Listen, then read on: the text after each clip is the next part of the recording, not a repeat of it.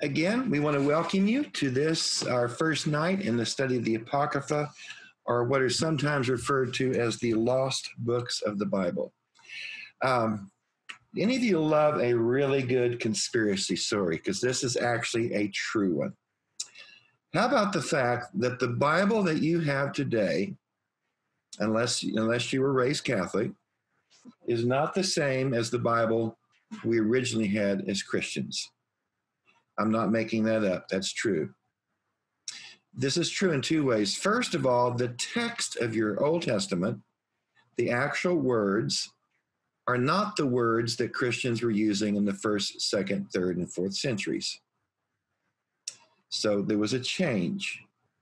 Second, our Old Testament today no longer contains all of the books that were in every Christian Bible in the world until the year 1699, or about 1700 years.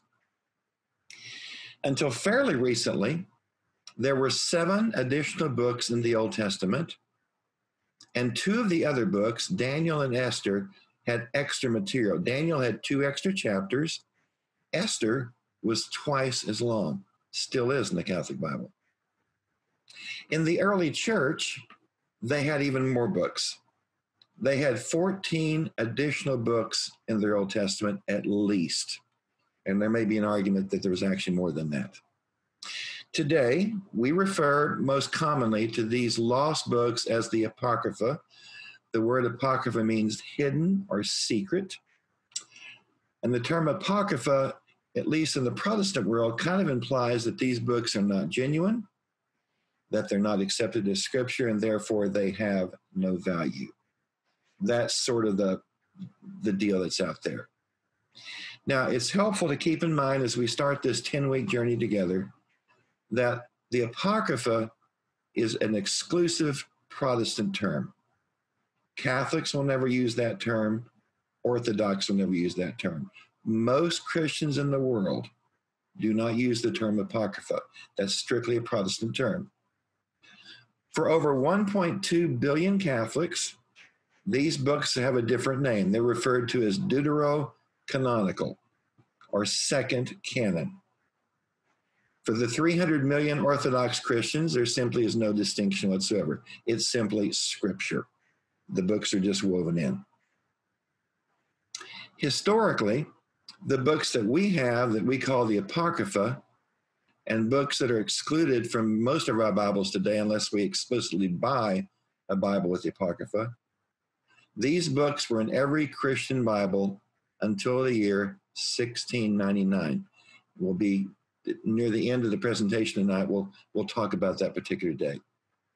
So tonight, what we want to do is to begin our study of the Apocrypha by exploring the story. What is the Apocrypha? How did it become Scripture? And how did it cease to be Scripture among Protestants?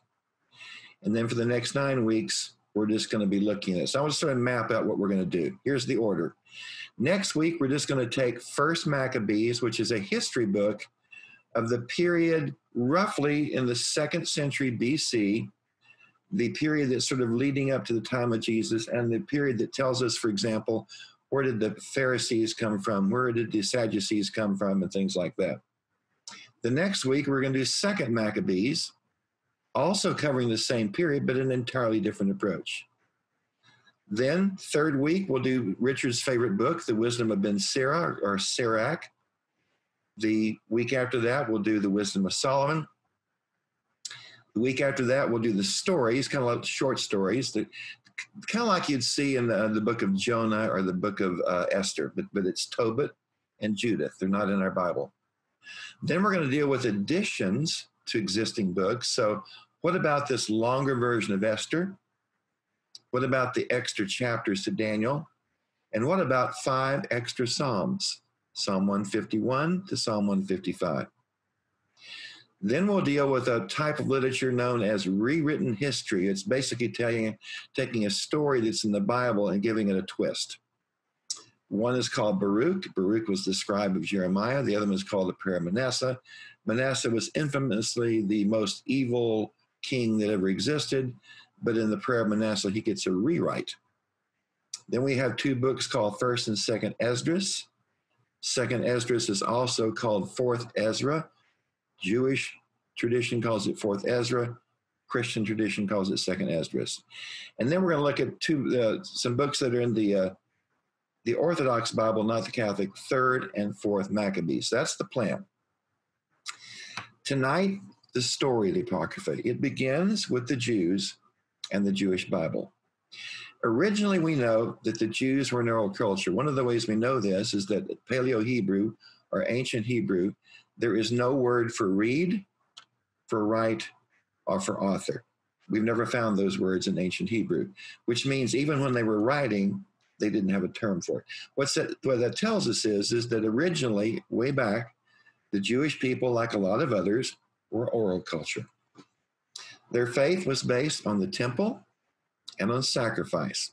It was not based on a written text. They would not do what Jews would do today in a synagogue. You would never see that. There was no scripture. There was no preaching of sermons, nothing like that. You went to the temple, you brought your sacrifice, and you sacrificed at the temple.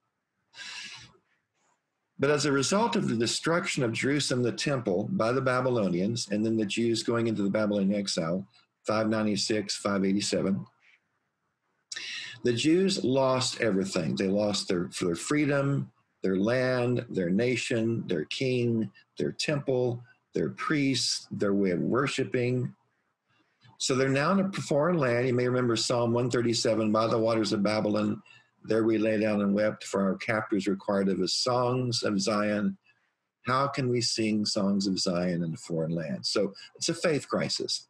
If you can't worship with anything you've ever used, how do you worship? So it's in this period, scholars believe, that we begin to see the Jewish people taking their traditions, codifying them, writing them down, putting them together, and beginning to use them as what we would today call scripture. So out of this period comes the synagogue. Out of this period will come scriptures.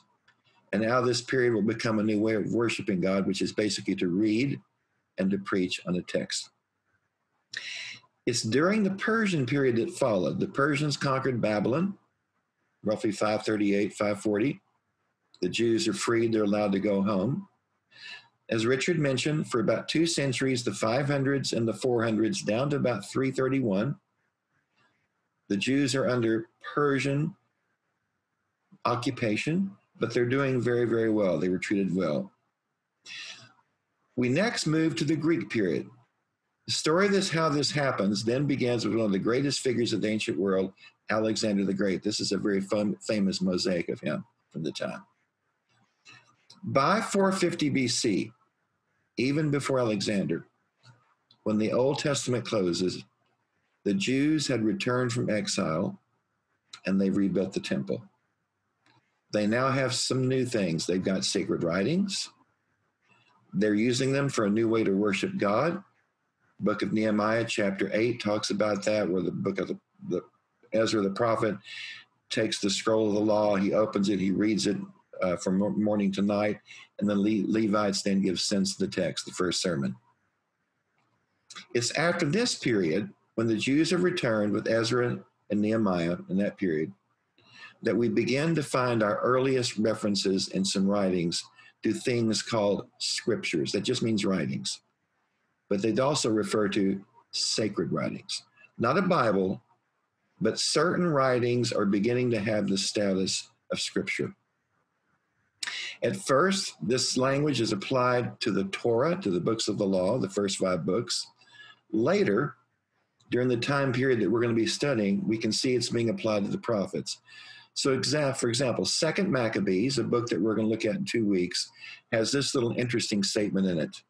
Judah, who was one of the Maccabee sons, encouraged his troops from the law and the prophets. So in the Maccabean period, in the 160s BCE, the law exists, the Torah, and the prophets, and they seem to be referring here to these are scriptures. The prophets aren't people, the prophets are writing, and they're being used as scripture. Finally, the language was then applied to other writings.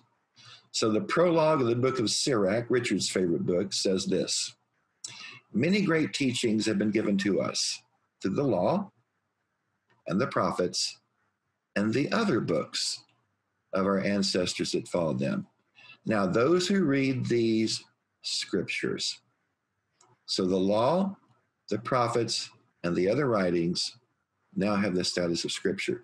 You probably know the Jewish Bible today is divided into the law, the prophets, and the writings. This is probably at least 100 years before Jesus. 332 BCE, the Persian period comes to a crashing end as Alexander the Great sweeps across the Middle East. He doesn't stop till he gets into India. The Jews come under Greek rule, and this rule is going to last for 2 centuries. Alexander and the rulers who follow him imposed Greek culture and language on those they ruled, but unevenly. Sometimes it's more strongly enforced. For example, for the first 100 years under the Ptolemies of Egypt, it's a very loose kind of reign. The Jews are pretty much allowed to live their own life. But this is something known as Hellenism, the desire to have Greek culture combined with the local culture. Now, during this period, as Richard mentioned, most Jews live outside of Palestine. This is called the diaspora. Richard mentioned 80%. You'll get estimates as high as 95%. But the point is, the vast majority of Jews did not live in Palestine. They lived scattered across the rest of the world. And of course, if you're anywhere else in this world, realistically, you're under Greek domination and Greek culture. As a result, the language for most Jews became Greek, except the ones in Palestine. Hebrew was primarily limited to Jerusalem. Most Jews living outside of Palestine neither spoke nor understood Hebrew. Greek is their language. Around 200 BCE, a momentous event happens. Actually, 2 momentous events. On the one hand, you've got the Seleucids take control of Palestine away from the Egyptians or the Ptolemies. The other event happens actually in Alexandria, which Richard was talking about. The Jewish scriptures began to be translated into Greek in Alexandria. Most scholars believe that this did not happen all at once, that the Torah was first, then the prophets, then the writings and other writings, but it took a while. But what this did is it enabled the vast majority of Jews who could not understand Hebrew to have access to their scriptures in the language they could understand, which of course would be crucially important. This Greek translation becomes known later as the Septuagint, from septa, meaning 70. The abbreviation is sometimes in Roman numerals LXX, meaning Septuagint. Because of this tradition, this is because of the tradition that from multiple sources said that 70 scholars had translated it, so the 70 name gets applied to it. Both the first century Jewish historian Josephus and the letter of Orestes, which was written in Alexandria, narrate the story of how the Septuagint came to be. I'm just going to share one with you. I'm going to share a little bit of the letter of Orestes. This is 2nd century BC. The letter's long, there's a lot of things in it, but this is a little vignette in there about how did the Septuagint come to be. The work of translation was completed in 72 days, just as if it had been arranged for a set purpose, like God's hand was on it. After the books had been read, the priests and the elders of the translators and the Jewish community and the leaders of the people, in other words, everyone buys in on this, said that since so excellent and sacred and accurate a translation had been made, it is only right that it should remain as it was and that no alteration should be made in it. You can see it's become scripture. This was to ensure that the book might be preserved for all the future time unchanged. So this is from the letter of Orestes, the story of how it came to be. According to the letter of Orestes, the Septuagint is held to be sacred. It is to be preserved for all time. It is to be unchanged with no alteration. In other words, for Jews outside Palestine, the Greek Septuagint has replaced the Hebrew as Holy Scripture. When we get a little bit later to Augustine, we're going to get another little part of this. Philo of Alexandria, a very famous Jew, he's roughly a contemporary with the Apostle Paul, writing in the first century Common Era, confirms and elaborates on this tradition. He states that each of the 72 translators were shut into separate cells, and that miraculously, when they each translated the whole thing, when they come out, all 72 translations are compared, and voila, they are identical. In other words, it's a miracle. It's a God thing, proving that the Septuagint had been directly inspired by God. That's what the writing says. Both Josephus and the Jewish Talmud also contains versions of this same story of the miraculous and the divine origin of the Septuagint. All of which is to say, this is underwriting that the Hebrew is not God's word for these people. The Greek is God's word. At the time this was done, no one had yet definitively determined what was or what was not Scripture. The Torah, definitely. The prophets, probably. But beyond that, it was a little vague.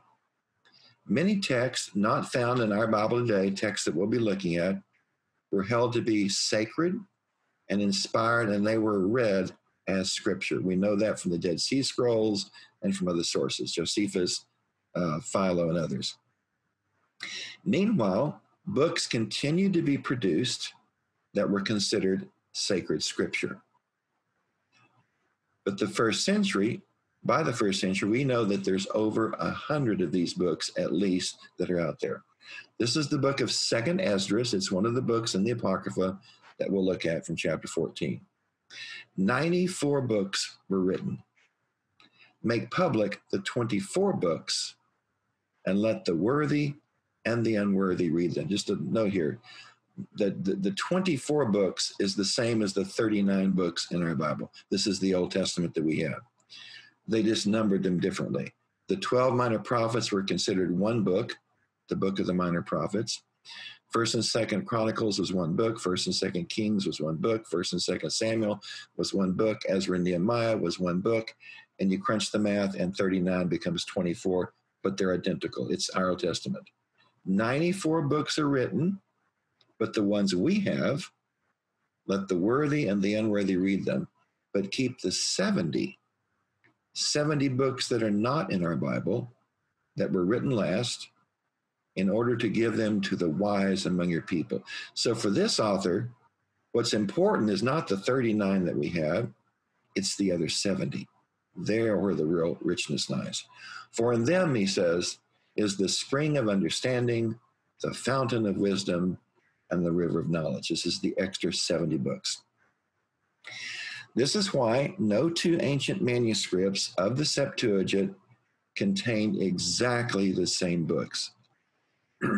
So today when we talk about the books of the Septuagint, we're going to find that different versions of the Septuagint have slightly different books, and so we have to look at all of them to kind of put it together. Now, during this period, what we have, and this is important, we have Scripture. Scripture means that some books have value. They're thought to be God's word. But we don't have a Bible, and a Bible is a set list of books, also called a canon. And the idea here is we don't yet have a list where somebody says, these and only these books are Scripture and nothing else is Scripture. All we've got is people using various writings as Scripture. As a result, the Septuagint has a much larger number of books than will ultimately be in the Hebrew Bible. Again, no two copies are the same. We'll talk about that a little bit later. In the various versions of the Septuagint, we find all 39 books of our Old Testament, 24 in the Jewish numbering. By the way, these are consistent. They're in all of them. We find 12 additional books, and we have additions to 2 other books. It's these 12 and the additions to 2 we'll be talking about. Here's a list. I've color-coded it so you can see. The names in black are the books that you'll find not in the Protestant Bible, but in the Catholic Bible. 1st and 2nd Maccabees, the 2 books of wisdom, Tobit, Judith, additions to Esther, additions to Daniel, and Baruch. That's all that the Catholic Bible that's extra. The Orthodox Bible has all of our books, all of the extra books in the Catholic Church's Bible, and the books that are in red. 1st and 2nd Ezra, 3rd and 4th Maccabees, Psalm 151, Odes, and Psalm of Solomon. The Ethiopian Church in Africa has 2 others, Enoch and Jubilees. Enoch and Jubilees are not normally listed in the Apocrypha. They're given a second category called the pseudepigrapha, or the false writings. I list them here because we're actually going to be looking at Enoch a little further, and because it's just kind of interesting to know that. Now, in Palestine, the Jews are using Hebrew and Aramaic texts. Everywhere else, the Jews are using the Greek translation, the Septuagint. The Greek Septuagint is the first collection of texts to function as a Bible.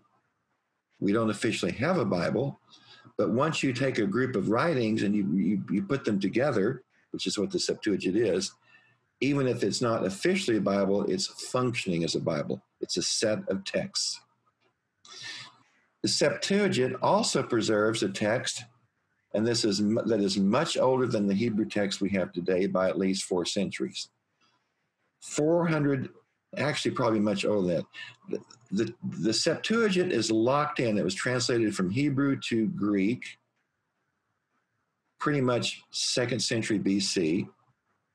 It's only around the year 400 AD that the Jews are finalizing the Hebrew text, and it's not till the 900s AD that they add the vowel points and stuff, so that the Old Testament text in Hebrew is really not finalized until the 10th century AD. The Septuagint is 2nd century BC. Interestingly, the Dead Sea Scrolls in Hebrew are also 2nd century BC. So we've got the Old Testament in 2 forms, 2nd century BC, and in 1 form, 10th century AD. That becomes important in translating our Old Testament. For the vast majority of Jews who live outside of Palestine, the Septuagint is their Bible. Now, why is that important? Well, the first Christians were Jews. And the early church, for probably well into the 2nd century, were essentially Jews. They were essentially Jews for Jesus. That meant that the first Christians outside Palestine, Paul, all the New Testament writers and others, their scriptures are not the Hebrew scriptures. Their scriptures are the Septuagint. When the New Testament refers to the sacred scriptures, it is not referring just to the Old Testament. It is referring to the Septuagint. We know that because all of the quotations in the New Testament, all the quotations of the Old Testament in the New Testament are from the Septuagint. Not a single one is from the Hebrew. This is what Paul, the gospel writers, and all the other New Testament writers are quoting. They're quoting the Greek Septuagint. Every single quote in the Old Testament, of the Old Testament in the New, from the Septuagint.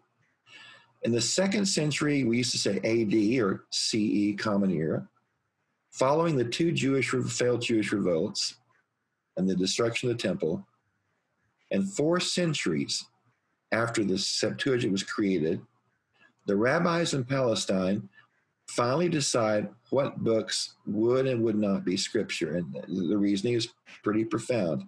They lost the temple, and by the end of the 2nd Jewish revolt in 117, it's pretty clear they're never getting the temple back. If you don't have a temple and you don't have sacrifice, you don't have a priesthood, what do you base your faith on? Well, what they've got is scripture, the synagogue, and the tradition of worship based on the reading and interpretation of God's law. Well, if you're going to do that, then it matters what is scripture. If you base your faith on scripture, what is scripture? The Protestants, we'll talk about that in a few minutes, have the same issue during the Protestant Reformation. In other words, what will become the basis of the new rabbinic Judaism? Because there's a lot of books out there.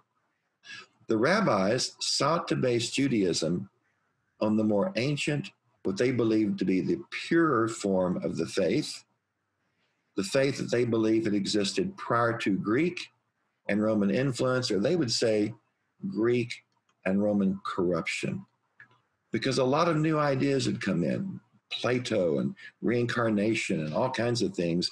And the Jewish rabbis were basically arguing that's not part of our historic faith. The criteria for deciding, and we know this because their writings survive, which writings were considered to be sacred, centered on the antiquity of the text. The older, the better. Specifically, the rabbis, and they did this up on the Sea of Galilee, at Tiberias, they rejected any text that was believed to have been written after the time of Ezra and the prophet Malachi, roughly around the year 400 BCE. There's a reason for this. There was a widespread belief in Judaism that Malachi was the last prophet, and that prophecy had ceased with him. This is why our Old Testament ends with the book of Malachi, because of the Jewish belief that we inherited that after Malachi, nothing else was there. We have several witnesses to the belief that the prophecy ceased with Malachi. Here's one from 1 Maccabees, the book that we'll look at next week. So there was a great distress in Israel. This is during the persecution, such has not been seen since the time the prophets had ceased to appear among them. This writer is looking back and remembers that the prophets had ceased to appear. Josephus, contemporary of Paul, says this: from Artaxerxes to our own time. Now, Artaxerxes is the Persian emperor during the time of Malachi and Ezra, so it dates it exactly.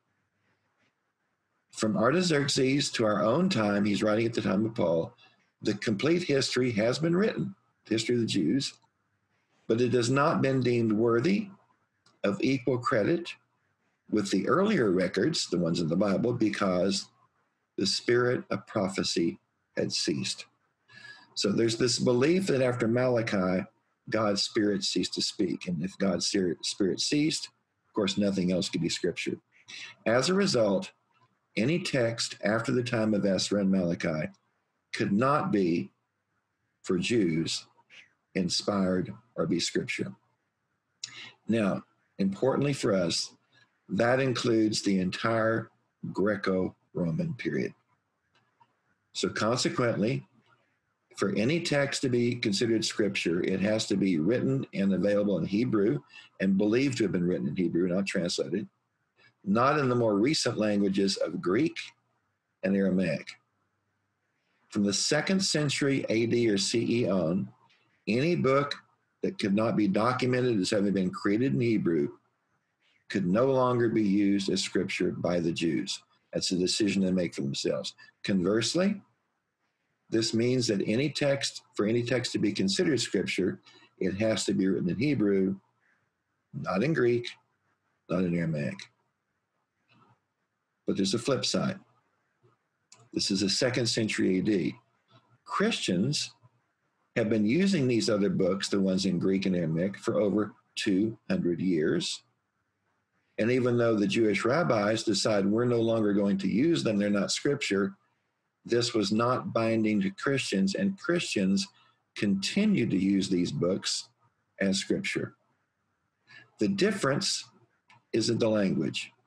That's the primary difference between the 39 books that are in our Old Testament and the books that are in the Apocrypha. The 39 books in the Jewish Bible and in our Old Testament were all written in Hebrew, and therefore were believed to be older. All the material that is now in the Apocrypha was written in Aramaic or Greek, and therefore is believed to be more recent. Now, the decisions of the rabbis were less than perfect. You have a chart here. Some of the writings they accepted actually date later. There's a universal agreement among scholars that the book of Daniel was written almost 3 centuries after the deadline. Around the year 165, roughly. In other words, the book of Daniel is probably written during the Maccabean revolt, at least the latter part of it. Well, that's way after, but Daniel was written in Hebrew. Therefore, and it had the name of a person who was an earlier figure, Hebrew. So given that it had the name Daniel, given that it was in Hebrew, the book of Daniel makes it in spite of the fact that it's written later. Now, the Apocrypha consists of the books of the Greek Septuagint used by Jews and Christians, not included in the later Hebrew Bible, but books that continue to be used in the Christian Bible, the Old Testament. The disconnect between what the Jews considered to be Scripture, the Hebrew Bible, and what Christians considered to be their Old Testament, the Greek Septuagint, would later become controversial, but not for another 2 centuries. We'll get to that in just a second. During the early 4th century, when Constantine had the first Christian Bibles printed in Greek, in the Old Testament, and 3 of them survive today: Sinaiticus, Vaticanus, Alexandrinus. These are all in museums. We have them. They were all printed in Greek, and all 3 have the Septuagint in their Old Testament. So the first Christian Bibles printed in the 4th century, paid for by Constantine, all have the Septuagint in them. So they're Scripture. All of the earliest Christian Bibles contain the Septuagint. By the late 4th century, though, very few people in the Western Empire. So 2 centuries earlier, the Romans, the empire was too big to govern. They divided it into East and to West. The East was Greek in culture, Greek in language. The West was Latin in language and Roman in culture. So there were some real differences. By the late 4th century, most of the people in the Western Empire could not understand Greek. There was a need for a Latin version of the Bible. So just as people could not understand Hebrew, we needed it in Greek. Now, centuries later, we cannot understand Greek, so we need it in Bible. That's why we need it in English today. The year 382, Pope Damascus I gave the church father Jerome, who was at the time considered probably the greatest living ancient language scholar. He understood Hebrew, for example, which very few Christians did. Jerome was given the task of creating a fresh translation of the Bible into Latin. That is to translate from the Greek Bible into Latin. Specifically, Jerome was tasked with translating the Greek New Testament and the Greek Old Testament, the Septuagint, into Latin. Latin was the language of the common people. The language of that day, it was the vulgar language. It means crude in the sense of unsophisticated.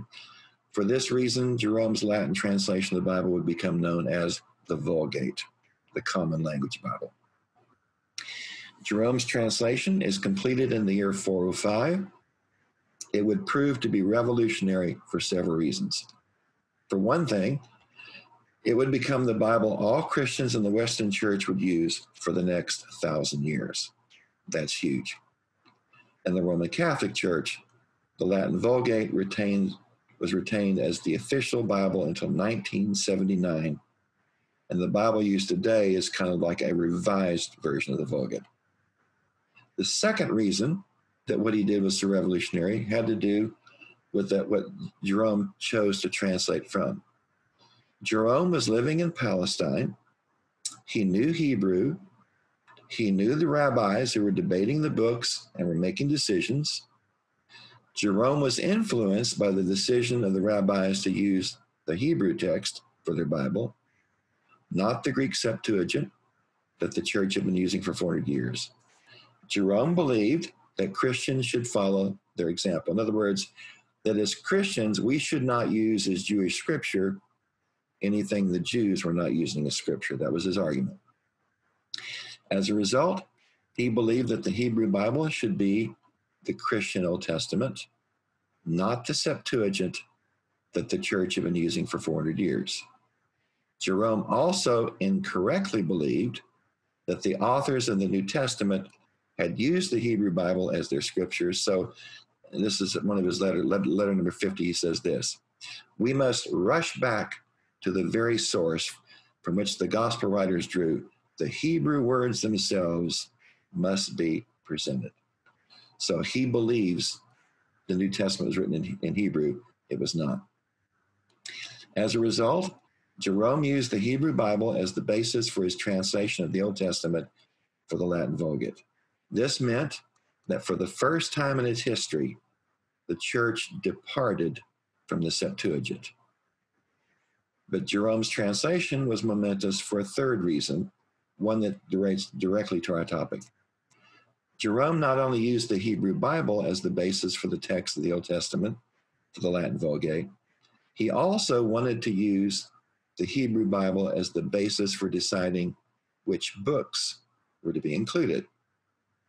Jerome believed that only the 39 books in the Jewish Bible should be included in the Christian Old Testament, and that the additional books found in the Septuagint should not be in our Bible. He sought to exclude these additional books, even though this meant removing books from the Bible that Christians had been using for 400 years. This is what Jerome says in his preface to Daniel. As I have said, these works, these other writings, are not found amongst the Hebrews, and therefore, this is his argument, they exhibit no authority as Holy Scripture. So for him, if it's not in Hebrew, it can't be Scripture. Jerome even coined a new word, Apocrypha, for books that were not in the Hebrew Bible. Scholars say this book was never used. Jerome appears to have coined it, taking another form of the word and changing it to refer to this, in which he believed, in other words, he used the word Apocrypha for books that are not in the Hebrew Bible and which he believes should not be Scripture. Here's what he says in letter 107.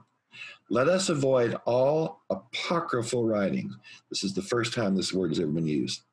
Let us understand that they are not really written by those to whom they are ascribed. He thinks they're falsely ascribed. That many faulty elements have been introduced to them, new beliefs, and that it requires infinite discretion to look for the gold in the midst of the dirt. Now, with this, Jerome has introduced the idea that some of the books in the Christian Bible that Christians have been using for 400 years since the very beginning should be removed from the Old Testament.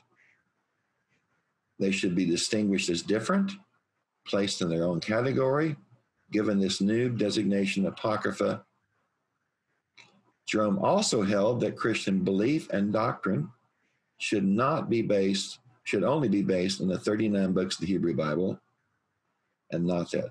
Now, the other 500-pound gorilla who's alive at this time is in North Africa, not far from Alexandria, a place called Hippo. His name you've heard is St. Augustine. He vehemently opposed what Jerome was doing.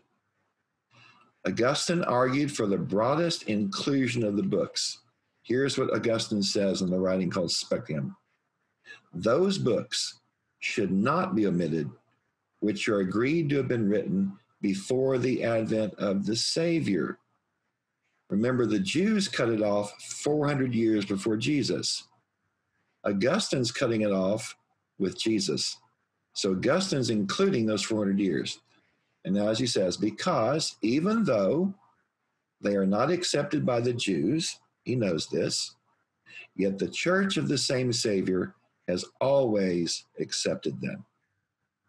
Augustine was arguing for continuity with the past, that the Christian Old Testament should continue to be what it had been for 4 centuries, the Septuagint. Here's what he says in City of God. We are right in believing that the translators of the Septuagint had been inspired by the spirit of prophecy. That's what makes Scripture holy. It's inspired. And if so, with the Spirit's authority, the authors altered anything, in other words, it's not the same as the Hebrew, which is an argument that Jerome was using why it couldn't be Scripture because it's not the same as the Hebrew. If so, with the Spirit's authority, they altered the Hebrew to translate the Greek and use expressions in their translations different from those of the origin. We should not doubt that these expressions also were divinely inspired. he says exactly what the letter of Orestes says, that the translation itself, not just the original text, but the translation itself, the Greek translation, is divinely inspired. Augustine believed Jerome was departing from tradition and was radically altering the Christian Bible. Over time, what happened is that these two positions kind of got blended together with this result. Jerome's Latin Vulgate, with its Old Testament based in the Hebrew Bible, becomes the Bible of the church. So today, your Old Testament and your Bible is not based on the Septuagint. It is based on the Hebrew text. This changed the text that our Old Testament was based on from the Greek Septuagint to the Hebrew. But Augustine prevailed in his view that our Bible ought to include the books of the Septuagint.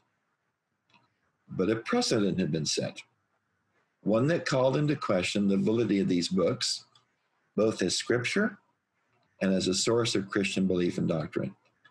This distinction, along with Jerome's term Apocrypha, though rejected by the church of Jerome's day, would return in the Reformation.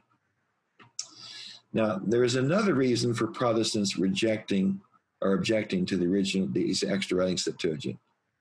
Because these books were written in the Greek period, they contained new religious ideas. We were talking in the Life After Death class on Thursday about the fact that immortality of the soul and reincarnation are beliefs that were coming in during this period, as well as the belief in the resurrection.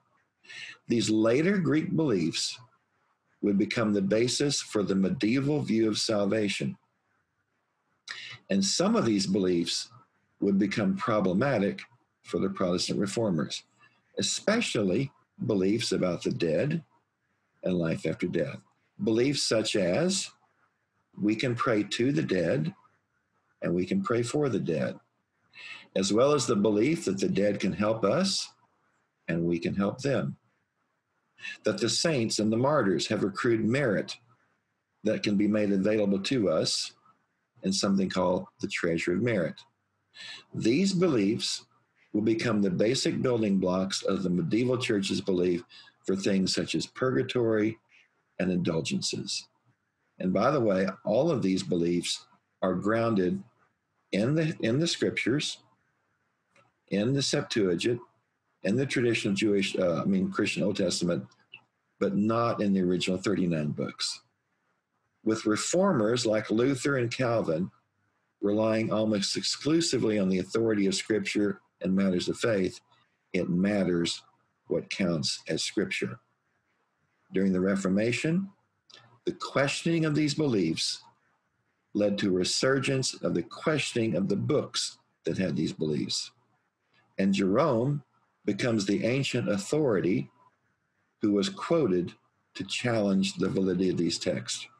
Luther said that these books were not held equal to the sacred scriptures since they were not in the Jewish Bible. That's Jerome's argument too. Martin Luther cited Jerome as his source for distinguishing the books and for his also calling them Apocrypha. In the 1500s, when Luther translates the scriptures into German, 1520, he includes the books of the Apocrypha, but Luther is the first to do something which is actually very creative. He separates the books out of the Old Testament, collects them together, and places them between the two New Testaments. Now, this makes perfect historic sense because you've got the Old Testament, the Apocrypha books are later, and the New Testament is later than that. But it does give rise to this idea that there's a period between the testaments, an intertestamental period. The period between the close of the Old Testament, the Hebrew Bible, and the opening of the New. Well, this period only exists if you remove the writings that were written in that period. Originally, there was no period between the testaments because the writings continued all the way up to the time of Jesus. This becomes the basis of the idea that there's 400 years of silence between the testaments. There's not. But if you take all the books out from the period, of course, there is. Martin Luther cites Jerome as his source for distinguishing these books, and for his belief that these books are not held to be equal scriptures since they're not in the Jewish Bible. He adds, though, that these books, the Apocrypha, are nevertheless useful and good to be read, which, by the way, was also Jerome's view. Later reformers are going to cite Jerome for their authority for removing the books from the Bible and denying them authority. 1647, the Westminster Confession of the Church of Scotland, the origin of the Presbyterian Church, is the first group to explicitly reject the Apocrypha as scripture. This is from the Westminster Confession. This is their statement on this. The books commonly called Apocrypha, with Jerome's title, not being of divine inspiration, are no part of the canon of Scripture. So for the Westminster Confession, they're out, and therefore are of no authority in the Church of God, nor to be otherwise approved or made use of other than human writings. Now, down in England would continue to include the books of the Apocrypha. So when the King James Bible is printed, the Apocrypha is in it, but it's just scripture.